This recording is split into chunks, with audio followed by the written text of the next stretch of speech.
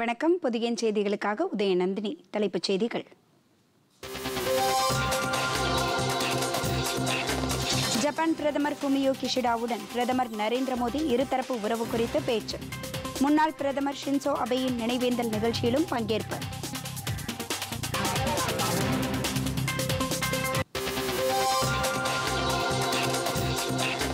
GSLV ராக்கெட்டுகளை தயாரிக்க பயன்படும் cryogenic engine உற்பத்தி பிரிவு இந்துஸ்தான் ஏரோநாட்டிக்ஸ் நிறுவனத்தில் குடியரசுத் தலைவர் திரௌபதி முர்மு தொடங்கி வைத்தார்.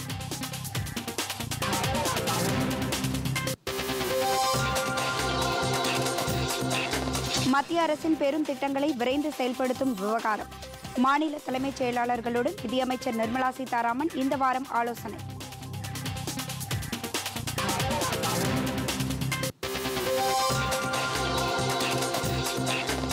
பழம்பெரும் இந்தி நடிகை ஆஷா பரேக்கிற்கு வாழ்நாள் சாதனைக்கான தாதா சாஹிப் பால்கே விருது 30 தேதி வழங்கப்படுகிறது.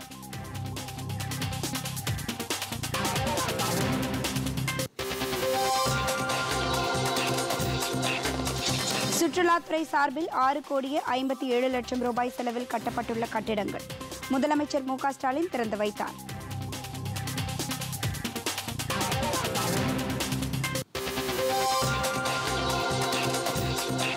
உலக பேட்மிண்டன் கூட்டமைப்பின் தரவரிசை பட்டியல் முதல் 15 இடத்திற்குள் நுழைந்தார் இந்திய வீரர் HS பிரணாய்.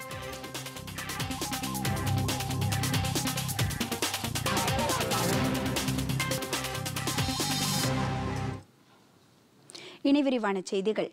ஜப்பானின் முன்னாள் பிரதமர் ஷின்சோ அபேயின் அரசு முறையிலான இறுதிச் சடங்கில் பிரதமர் நரேந்திர மோடி கலந்து கொண்டு அஞ்சலி செலுத்தினார். மறைந்த ஷின்சோ அபேயின் துணைவியாரையும் சந்தித்து இந்திய மக்களின் சார்பில் தமது ஆழ்ந்த இரங்கலை தெரிவித்துக் கொண்டார். இந்தியா தனது நெருங்கிய நண்பரை இழந்துவிட்டதாக அவர் தெரிவித்தார். இதுகுறித்து பிரதமர் வெளியிட்டுள்ள ட்விட்டர் பதிவில், இந்தியா ஜப்பான் இடையே ஒத்துழைப்பை வலுப்படுத்தும் விதமாக இந்திய பசிபிக் பிராந்தியத்தில் பாதுகாப்பை உறுதி செய்வதில் முன்னாள் பிரதமர் ஷின்சோ அபே துரித நடவடிக்கை மேற்கொண்டதாக பிரதமர் தெரிவித்தார். இந்தியா அவரது நட்பை எப்போதும் நினைவு கூறும் என்றும் அவர் கூறியுள்ளார்.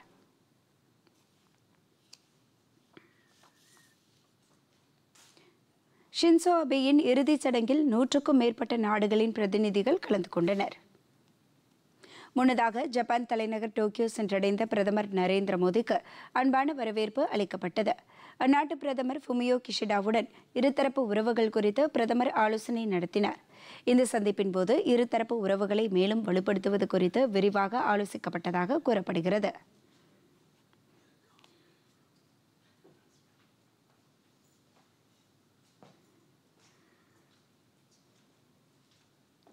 பிரதமர் நரேந்திர மோடி வரும் 29, 30 ஆகிய தேதிகளில் குஜராத் மாநிலத்திற்கு பயணம் மேற்கொள்கிறார். 29ஆம் தேதி காலை 11 மணி அளவில் பிரதமர் சூரத் நகரில் 3,400 கோடி ரூபாய்க்கும் அதிகமான செலவில் உருவாக்கப்பட்டுள்ள பல்வேறு திட்டங்களுக்கு அடிக்கல் நாட்டியும் முடிவுற்ற திட்டங்களை தொடங்கியும் வைக்கிறார். பிற்பகல் 2 மணி அளவில் 5,200 கோடி ரூபாய் மதிப்பிலான பல்வேறு திட்டங்களுக்கு அவர் அடிக்கல் நாட்டுகிறார். அன்று மாலை 7 மணி அளவில் அகமதாபாத்தில் உள்ள நரேந்திர மோடி மைதானத்தில் 36வது தேசிய விளையாட்டுப் போட்டிகளை அவர் தொடங்கி வைக்கிறார். 30ஆம் தேதி காலை 10:30 மணி அளவில் காந்திநகர் ரயில் நிலையத்தில் காந்திநகர் மும்பை வந்தே பாரத் எக்ஸ்பிரஸ் ரயிலை நரேந்திர மோடி கொடியசைத்து துவக்கி வைக்கிறார்.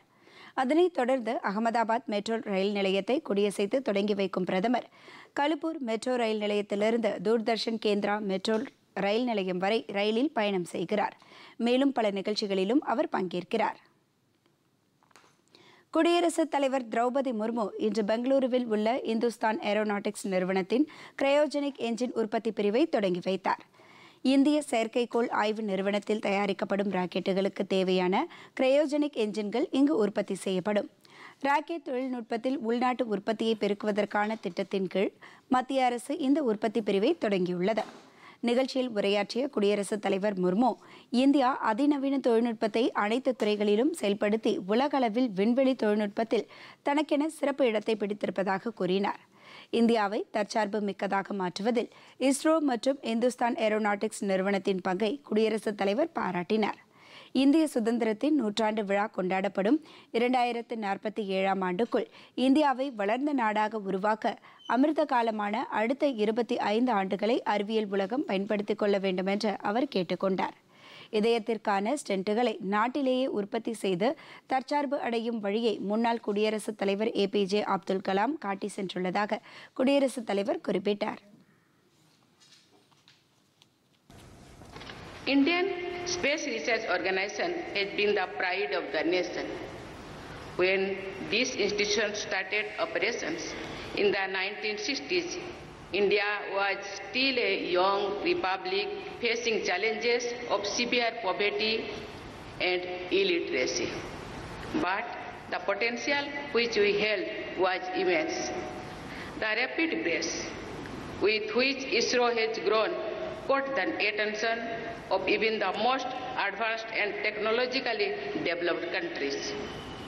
Sincere efforts and dedication of ISRO has made India emerge as only the sixth country in the world to have cryogenic engine manufacturing capabilities.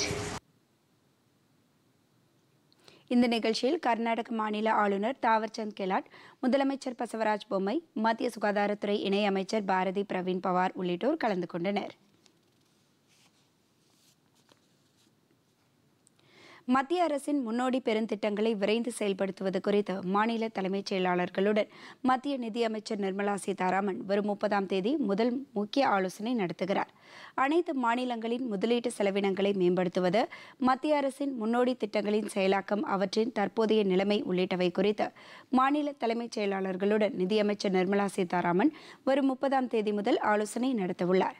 பொதுத்துறை வங்கிகளில் பட்டியலினத்தவர்களுக்கான கடன் மற்றும் பிற நலத்திட்டங்களின் செயல்பாடு குறித்தும் அப்போது நிர்மலா சீதாராமன் ஆய்வு நடத்தவிருப்பதாக நிதியமைச்சகம் வெளியிட்ட அறிக்கை தெரிவிக்கிறது. பிரதமரின் முத்ரா யோஜனா உள்ளிட்ட பல திட்டங்களின் கீழ் பட்டியலின பிரிவினருக்கு வழங்கப்பட்டுள்ள கடன் குறித்தும் மாநில தலைமைச் செயலாளர்களுடன் ஆலோசனை நடத்தவிருப்பதாக தெரிவிக்கப்பட்டுள்ளது. தேசிய உள்கட்டமைப்பு தொடர் பெருந்திட்டங்கள், பிரதமரின் கதிசக்தி திட்டத்தின் கீழ் மேற்கொள்ளப்பட்டு வரும் பணிகளின் முன்னேற்றம் குறித்தும் அவர் ஆலோசனை நடத்தவிருப்பதாக அரசு அதிகாரி ஒருவர் தெரிவித்தார். குஜராத் மாநிலம் காந்தி நகரில் அடுத்த மாதம் 18ஆம் தேதி முதல் 22ஆம் தேதி வரை நடைபெறவுள்ள 12வது பாதுகாப்பு கண்காட்சிக்கான ஏற்பாடுகள் குறித்து புதுதில்லியில் இன்று பாதுகாப்புத்துறை அமைச்சர் ராஜ்நாத் சிங் ஆய்வு மேற்கொண்டார். மிக பிரம்மாண்டமாக பாதுகாப்பு கண்காட்சிக்கான ஏற்பாடுகள் செய்யப்பட்டு வருவதாக அதிகாரிகள் தெரிவித்தனர். முன்னெப்போதும் நடந்திராத அளவிற்கு சிறப்புமிக்க நிகழ்வாக இது அமையும் என அமைச்சர் ராஜ்நாத் சிங் தெரிவித்தார். இந்த ஆய்வுக் கூட்டத்தில் பாதுகாப்புத்துறை இணையமைச்சர் அஜய் பட், பாதுகாப்பு செயலர் அஜய்குமார் மற்றும் உயர் அதிகாரிகள் கலந்து கொண்டனர். காந்தி நகரில் நடைபெறவுள்ள இந்த கண்காட்சியில் பங்கேற்க சாதனை அளவாக 1136 நிறுவனங்கள் பதிவு செய்துள்ளன. 1,00,000 சதுர மீட்டருக்கும் மேற்பட்ட பரப்பளவில் இந்த கண்காட்சி நடைபெறவுள்ளது. குஜராத் மாநிலம் காந்தி நகரில் 750 படுக்கைகள் கொண்ட அதிநவீன மருத்துவமனைக்கு மத்திய உள்துறை அமைச்சர் அமித்ஷா இன்று அடிக்கல் நாட்டியுள்ளார். கலோல் என்னுமிடத்தில் இந்த மருத்துவமனை அதிநவீன மருத்துவ வசதிகளுடன் கட்டப்பட உள்ளது. நிகழ்ச்சியில் உரையாற்றிய அமைச்சர் அமித்ஷா, நாட்டில் பரம ஏழைகளுக்கும் மருத்துவ சிகிச்சையை நரேந்திர மோடி அரசு உறுதி செய்துள்ளதாக கூறினார். சுதந்திரத்திற்கு பின்னர் முதல் முறையாக அரசு சுகாதார கட்டமைப்புக்கு 64,000 கோடி ரூபாய் என்னும் மிகப்பெரிய அளவிற்கு நிதியை ஒதுக்கியுள்ளதாக அவர் தெரிவித்தார்.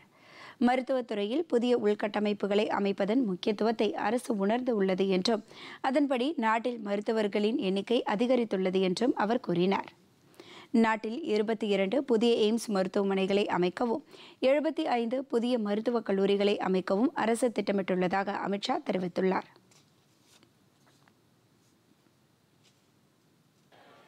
અને આજે 21-22 માં 387 થી વધી 600 મેડિકલ કોલેજો આ દેશની અંદર બનાવવાનું કામ નરેન્દ્ર મોદીજીએ કર્યું.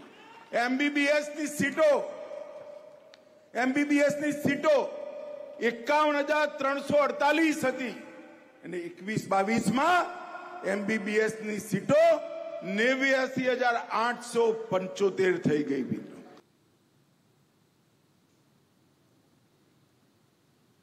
கிராமப்புறங்களில் உள்ள கிணறுகளின் நீர்மட்டத்தை அளவீடு செய்வதற்கான ஜல்தூத் எனப்படும் செயலியை ஊரக வளர்ச்சி அமைச்சகம் உருவாக்கியுள்ளது.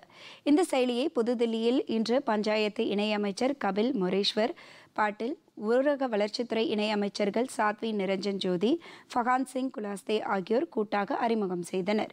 இந்த செயலி மூலம் கிணறுகளின் தண்ணீர் மட்டத்தை ஆண்டுக்கு 2 முறை ஆய்வு செய்யப்படும்.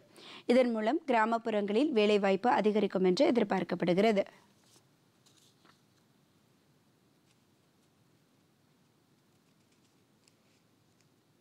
பழம்பெரும் பிரபல திரைப்பட நடிகை ஆஷா பரேக்கிற்கு 2020ஆம் ஆண்டுக்கான தாதா சாஹிப் பால்கே விருது வழங்கப்பட உள்ளதாக தகவல் ஒலிபரப்புத்துறை அமைச்சகம் அறிவித்துள்ளது.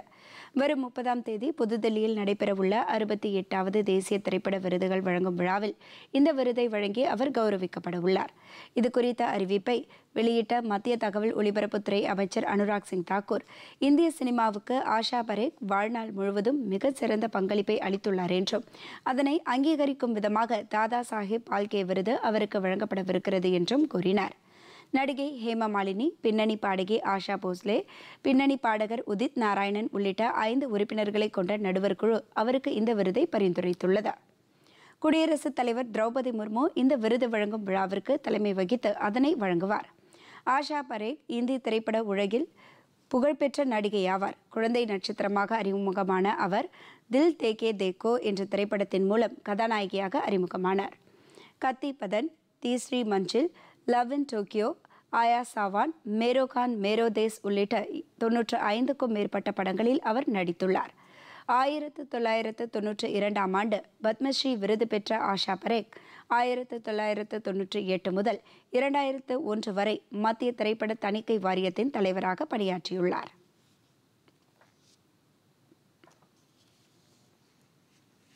உச்சநீதிமன்ற வரலாற்றில் முதல் முறையாக அரசியல் சாசன அமர்வு விசாரணைகள் அனைத்தும் நேரடி ஒளிபரப்பு செய்யும் நடைமுறை இன்று தொடங்கியது.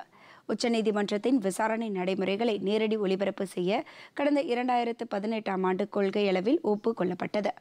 இது தொடர்பான பொதுநல வழக்கை விசாரித்த உச்சநீதிமன்றம் அனைத்து அமர்வுகளின் விசாரணையும் நேரடி ஒளிபரப்பு செய்ய உத்தரவிட்டது. இருப்பினும் அது நடைமுறை அமல்படுத்தப்படாமல் இருந்தது. இந்த நிலையில் உச்சநீதிமன்ற நீதிபதிகளுடன் தலைமை நீதிபதி யூ லலித் கடந்த வாரம் நடத்திய ஆலோசனையின்படி அனைத்து அரசியல் சாசன அமர்வு விசாரணைகளையும் நேரடி ஒளிபரப்பு செய்வதென்று முடிவெடுக்கப்பட்டது. அனைத்து நீதிபதிகளும் இதற்கு சம்மதம் தெரிவித்ததை தொடர்ந்து 5 நீதிபதிகளை கொண்ட அரசியல் சாசன அமர்வின் விசாரணை இன்று நேரடி ஒளிபரப்பு செய்யப்பட்டது. உயர் வகுப்பைச் சேர்ந்த ஏழைகளுக்கு 10% இடஒதுக்கீடு வழங்கியதற்கு எதிரான வழக்கின் இன்றைய விசாரணை நேரடி ஒளிபரப்பு செய்யப்பட்டது. உச்சநீதிமன்றத்தின் இந்த நடவடிக்கையின் மூலம் வழக்குகளின் விசாரணையை மக்கள் நேரடியாக அறிந்து கொள்ள முடியும்.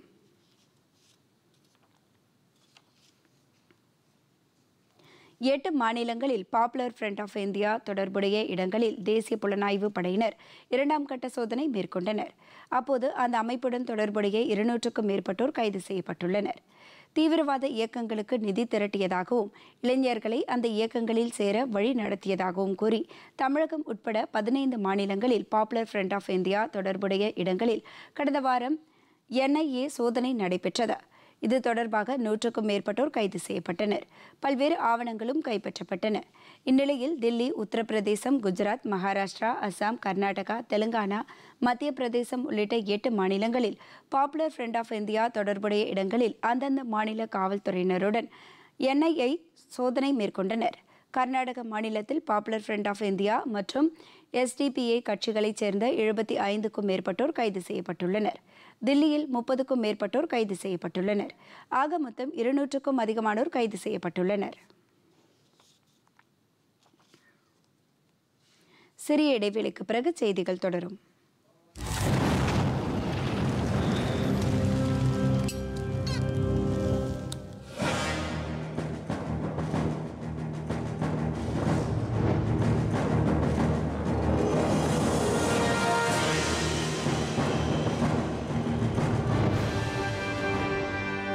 பாரத பிரதமர் நரேந்திர மோடி அவர்களுக்கு கிடைத்த பரிசுப் பொருட்கள் ஏலம் விடப்படுகிறது. பிரதமர் அவர்களுக்கு 2014ஆம் ஆண்டு முதல் வழங்கப்பட்ட 1200 பரிசுப் பொருட்கள் pmmentos.gov.in என்ற இணையதள முகவரியில் ஏலம் நடைபெற்று வருகிறது. பிரதமர் அவர்களது பிறந்த நாள் முதல் மகாத்மா காந்தி அவர்களின் பிறந்த நாள் வரை இந்த ஏலம் நடத்தப்பட உள்ளது. இதன் மூலம் கிடைக்கும் நிதி கங்கை நதியின் தூய்மை திட்டப் பணிக்கு வழங்கப்பட உள்ளது.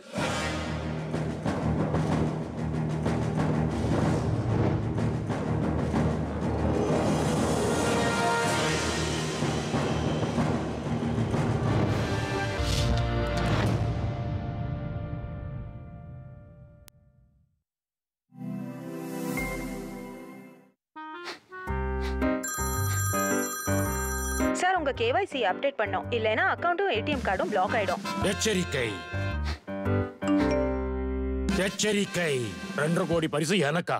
பாருங்க, முன்பின் தெரியாத கால்கள், போலி இமெயில்கள், லிங்க்ஸ் மற்றும் போலி ஆப்களில் உங்கள் பின், OTP, பாஸ்வேர்டை எப்பவும் யாரு கூடயே பகிராதீங்க. நீங்க எச்சரிக்கையா இருந்தா நஷ்டம் ஏற்படாது. RBI சொல்கிறது, விவரமா இருங்க, எச்சரிக்கையா இருங்க.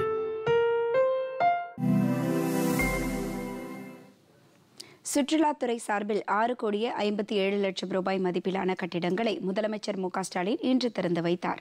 திருச்சி தமிழ்நாடு ஓட்டலில் கட்டப்பட்டுள்ள தங்கும் விடுதி மற்றும் கூட்டரங்கம், சிதம்பரம் நகரில் கட்டப்பட்டுள்ள சுற்றுலா அலுவலக கட்டடம் ஆகியவை இதில் அடங்கும். சென்னை தலைமைச் செயலகத்தில் நடைபெற்ற நிகழ்ச்சியில் காணொலி மூலம் இந்த கட்டிடங்களை முதலமைச்சர் திறந்து வைத்தார்.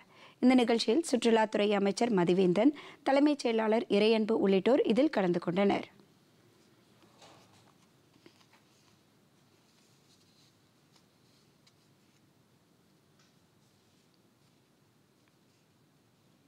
காங்கிரஸ் கட்சியின் மூத்த தலைவரான குமரி ஆனந்தனுக்கு தமிழ்நாடு வீட்டு வசதி வாரியத்தின் உயர் வருவாய் குடியிருப்பில் முதலமைச்சர் மு க ஸ்டாலின் வீடு வழங்கியுள்ளார். குமரி ஆனந்தன் தாம் வாழ்வதற்கு ஏற்ற வகையில் வீடு வழங்க வேண்டும் என்ற அரசிடம் விடுத்த கோரிக்கையை ஏற்று இந்த வீடு வழங்கப்பட்டுள்ளது. சென்னை தலைமைச் செயலகத்தில் நடைபெற்ற நிகழ்ச்சியில் குமரி ஆனந்தனிடம் முதலமைச்சர் மு க ஸ்டாலின் வீட்டுக்கான ஆணையை வழங்கினார். இந்த நிகழ்ச்சியில் வீட்டு வசதி மற்றும் நகர்ப்புற வளர்ச்சித்துறை அமைச்சர் முத்துசாமி, தலைமைச் செயலாளர் இறையன்பு உள்ளிட்டோர் கலந்து கொண்டனர்.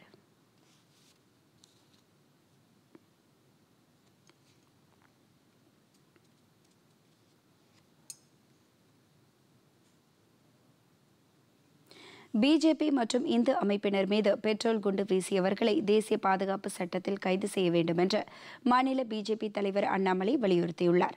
பிரதமர் மோடியின் 72வது பிறந்த நாளையொட்டி கரூரில் 100 காச நோயாளிகளுக்கு 1 ஆண்டிற்கு தேவையான ஊட்டச்சத்துக்களை மாவட்ட பிஜேபி சார்பில் அண்ணாமலை வழங்கினார். பின்னர் செய்தியாளர்களிடம் பேசிய அவர் இதை தெரிவித்தார். இது ஒரு டெரரிஸ்ட் இன்சிடென்ட் தமிழக மண்ணிலே நடந்திருக்கிறது. அதை நம்முடைய சார் கேட்டது போல இன்னும் புரியாமல் நம்முடைய ஆட்சியாளர்கள், நம்முடைய போலீஸ் அதிகாரிகள் இருப்பது ரொம்ப வருத்தமா இருக்கு.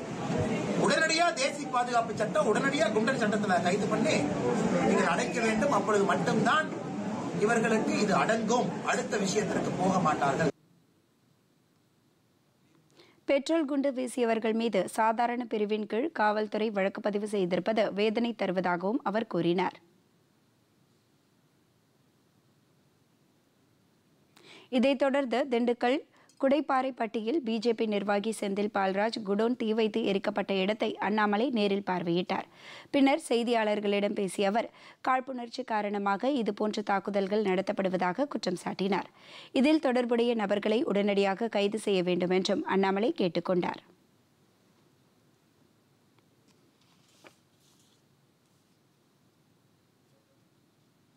இனி வருவது விரைவுச் செய்திகள்.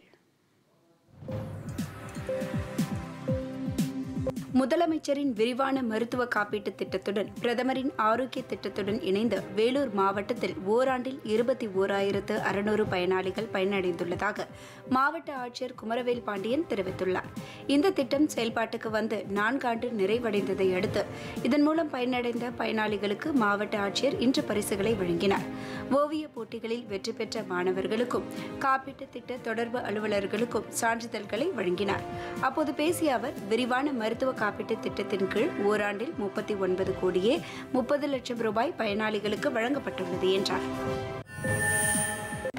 தமிழகத்தில் இந்த நிதியாண்டுக்கான சட்டமன்ற உறுப்பினர்கள் தொகுதி மேம்பாட்டு நிதியாக முதற்கட்டமாக 351 கோடி ரூபாயை விடுவித்து தமிழக அரசு அரசாணை வெளியிட்டுள்ளது.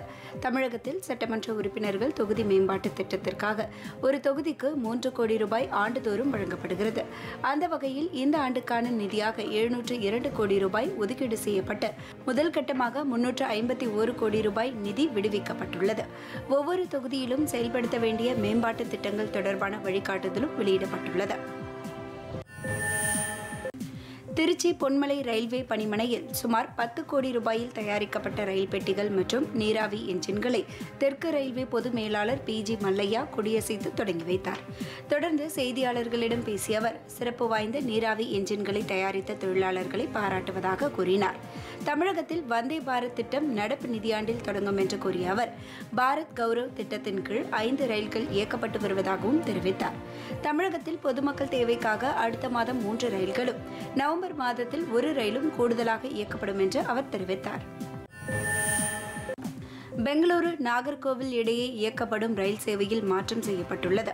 அதாவது KSR பெங்களூருவில் இருந்து புறப்பட வேண்டிய இந்த ரயில் இனிவரும் நாட்களில் பெங்களூரு விஸ்வேஸ்வரையா முனையத்திலிருந்து புறப்படும் என்றும் மறுமார்க்கத்திலும் இந்த ரயில் விஸ்வேஸ்வரையா முனையத்திற்கு இயக்கப்படும் என்ற தெற்கு ரயில்வே செய்திக்குறிப்பு தெரிவிக்கிறது. வரும் 2ஆம் தேதியிலிருந்து இது நடைமுறைக்கு வரும் என்று அறிவிக்கப்பட்டுள்ளது. உலக சுற்றுலா தினம் இன்று கடைபிடிக்கப்படுவதையொட்டி நாமக்கல் மாவட்டம் கொல்லிமலையில் சுற்றுலா பயணிகளுக்கு இனிப்புகள் வழங்கி கௌரவிக்கப்பட்டது. மேலும் நாமக்கல் மாவட்ட சுற்றுலாத்துறை சார்பில் சுற்றுலா மறுசிந்தனை என்ற பெயரில் விழிப்புணர்வு நிகழ்ச்சிகளும் நடத்தப்பட்டன. இதில் மாவட்ட சுற்றுலா அலுவலர் அவராஜிதன், விடுதி உரிமையாளர்கள் மற்றும் சுற்றுலா சார்ந்த பிரதிநிதிகள் கலந்து கொண்டனர். முன்னதாக நாமக்கல் ஆஞ்சநேயர் கோயில் வளாகம் தூய்மைப்படுத்தப்பட்டது. நவராத்திரி விழா தொடங்கியுள்ள நிலையில் திருப்பதி ஏழுமலையான் கோயிலில் பிரம்மோற்சவ விழா இன்று கோலாகலமாக தொடங்கியது. கொரோனா காரணமாக கடந்த 2 ஆண்டுகளாக பிரம்மோற்சவம் விமரிசையாக நடைபெறாத நிலையில் இந்த ஆண்டு திருப்பதி கோயில் பிரம்மோற்சவ விழா உற்சாகமாக கொடியேற்றத்துடன் தொடங்கியுள்ளது. 10 நாட்களுக்கு இந்த விழா நடைபெறும்.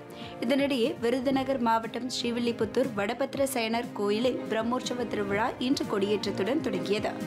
ஸ்ரீவில்லிபுத்தூர் ஆண்டாள் பாமாலை பாடி வடபத்திர சேனருக்கு பூமாலை சாற்றி வந்ததாக கூறப்படுகிறது.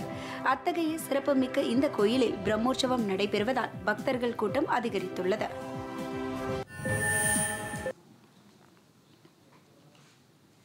விளம்பர இடைவேளைக்கு பிறகு செய்திகள் தொடரும். Payment fail. ஆனா பணம் டெபிட் ஆயிடுச்சு. போச்சு, உழைச்சி சம்பாதிச்ச பணம் திரும்ப கிடைச்சிரும். வருத்தப்படாதீங்க சார். ஒருவேளை டிஜிட்டல் டிரான்சாக்ஷன் ஃபெயில் ஆகி உங்க அக்கவுண்ட்ல இருந்து பணம் டெபிட் ஆயிருந்தா பேங்க் குறிப்பிட்ட நேரத்துல உங்க பணத்தை திரும்ப தரணும். தரலைன்னா இழப்பீடு கிடைக்க வழி இருக்கு. இல்லைன்னா RBI-யின் ஓம்பட்ஸ்மேன் கிட்ட புகார் பண்ணுங்க. Your bill. என்னோட ஃபீஸ். RBI சொல்கிறது விவரமா இருங்க, எச்சரிக்கையா இருங்க.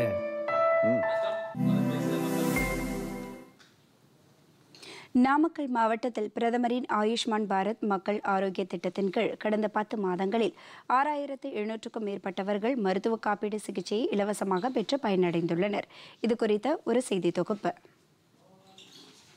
பிரதமர் நரேந்திர மோடி நமது நாட்டில் அனைவருக்கும் தரமான மருத்துவ சேவைகள் கிடைப்பதை உறுதிப்படுத்தி வருகிறார். மிகப்பெரிய உலகளாவிய பொது சுகாதார காப்பீட்டு திட்டமாக ஆயுஷ்மான் பாரத் பிரதம மந்திரியின் மக்கள் ஆரோக்கிய திட்டம் செயல்படுத்தப்பட்டு வருகிறது. குடும்பம் ஒன்றுக்கு ஆண்டுக்கு 5 லட்சம் ரூபாய் மருத்துவ காப்பீடு அளிக்கப்படுகிறது. மொத்தமாக 1016 சிகிச்சைகள் இத்திட்டத்தில் வழங்கப்படுகின்றன. 33 மாநிலங்கள் மற்றும் யூனியன் பிரதேசங்களில் உள்ள 19 கோடிக்கும் அதிகமான பயனாளிகளுக்கு ஆயுஷ்மான் பாரத் திட்டத்தின் கீழ் சுகாதார அட்டைகள் தயாரிக்கப்பட்டுள்ளன. 24 கோடிக்கும் அதிகமான சுகாதார அட்டை எண்கள் உருவாக்கப்பட்டுள்ளன. இந்த நடவடிக்கை நமது நாட்டின் சுகாதார பதிவுகளை டிஜிட்டல் மயமாக்குவதில் ஒரு முக்கிய மைல்கல் ஆகும். 17 லட்சம் பேர் மக்கள் தொகை கொண்ட நாமக்கல் மாவட்டத்தில் பிரதமர் மக்கள் சுகாதார திட்டத்தின் கீழ் நாமக்கல் அரசு மருத்துவக் கல்லூரி மருத்துவமனை, ராசிபுரம், திருச்செங்கோடு உள்ளிட்ட 9 அரசு மருத்துவமனைகள், 27 தனியார் உள்பட 36 மருத்துவமனைகளில் ஆயுஷ்மான் பாரத் பிரதம மந்திரியின் மக்கள் ஆரோக்கிய திட்டம் சிறப்பாக செயல்படுத்தப்படுகிறது. இத்திட்டத்தில் 3,65,000க்கும் மேற்பட்டோர் இணைந்து கொண்டு காப்பீடு அடையாள அட்டைகளை பெற்றுள்ளனர். இம்மாவட்டத்தில் இத்திட்டத்தின் கீழ் கடந்த 10 மாதங்களில்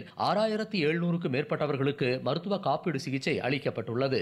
இவர்கள் 9,22,00,000 ரூபாய் மதிப்பீட்டில் இடுப்பு மற்றும் மூட்டு மாற்று, இருதயத்தில் இரத்த குழாய் அடைப்பு நீக்குதல், சிறுநீரக கல், சிறுநீரகத்தில் வளர்த்தசை அகற்றுதல், இரத்த சுத்திகரிப்பு, புற்றுநோய், கண் நரம்பு அறுவை உள்ளிட்ட பல்வேறு மருத்துவ சிகிச்சைகளை இலவசமாக பெற்றுள்ளனர். ஏழை எளிய மக்களுக்கு தரமான மருத்துவ சிகிச்சைகளை அளித்து வரும் மத்திய அரசின் ஆயுஷ்மான் பாரத், பிரதம மந்திரியின் மக்கள் ஆரோக்கிய திட்டம் தங்களுக்கு பெரிதும் உறுதுணையாக இருப்பதாக இத்திட்டத்தில் பயன்பெற்ற நாமக்கல் மாவட்ட பொதுமக்கள் கூறுகின்றனர்.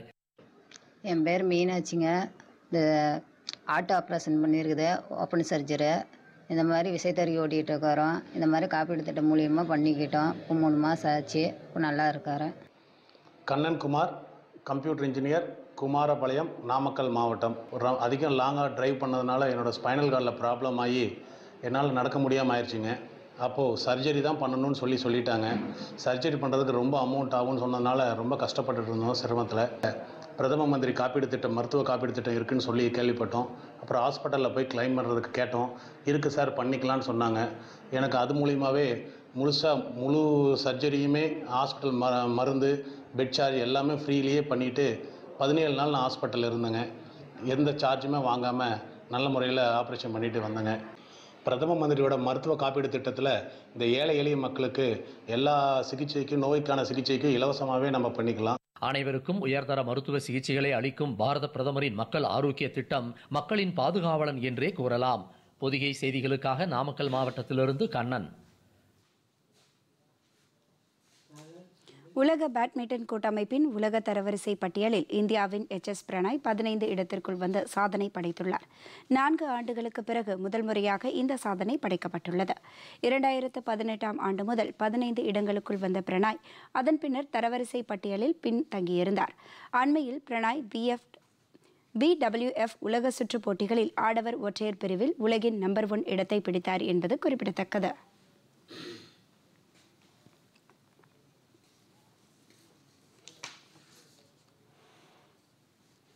மீண்டும் தலைப்புச் செய்திகள். ஜப்பான் பிரதமர் ஃபுமியோ கிஷிடாவுடன் பிரதமர் நரேந்திர மோடி இருதரப்பு உறவு குறித்து பேச்சு. முன்னாள் பிரதமர் ஷின்சோ அபேயின் நினைவேந்தல் நிகழ்ச்சியிலும் பங்கேற்பு.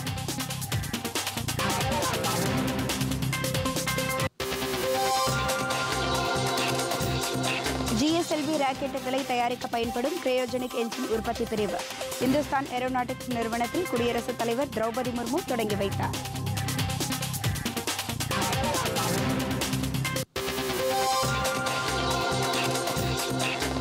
மத்திய அரசின் பெருந்திட்டங்களை விரைந்து செயல்படுத்தும் விவகாரம்.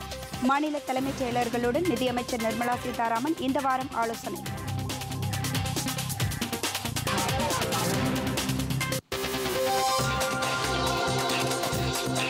பழம்பெரும் இந்தி நடிகை ஆஷா பரேக்கிற்கு வாழ்நாள் சாதனைக்கான தாதா சாஹிப் பால்கே விருது 30ஆம் தேதி வழங்கப்படுகிறது.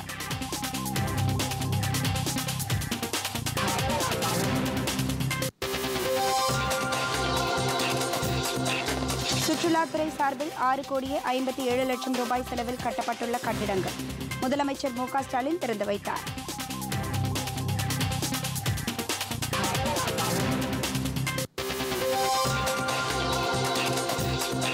உலக பேட்மிண்டன் கூட்டமைப்பின் தரவரிசை பட்டியல் முதல் 15 இடத்திற்குள் நுழைந்தார் இந்திய வீரர் எச்.எஸ். பிரணாய்.